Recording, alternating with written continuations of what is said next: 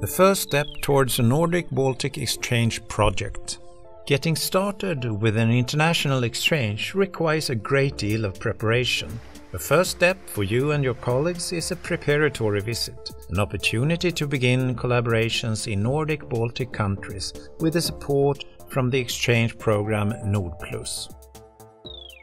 This is what you need, an exchange partner. If you do not already have a partner, Nordplus has online platforms for finding partners. The webpage nordplusonline.org or Facebook Nordplus Junior, partner search and projects. An idea. What development needs does your school have? In what ways could an exchange project help you meet those needs? Development needs could involve language, inclusion, sustainable development, pedagogy, and so on. An application. Nordplus Preparatory Visit has 2 application periods per year, August until September as well as November until February.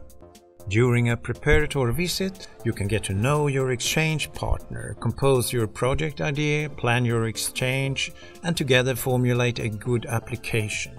If you choose to apply and carry out your visit in a close connection to an open application period in Nordplus Junior, Nordplus Adult, Nordplus Nordic Languages, you will have time to submit your application and, if granted, start your project straight away.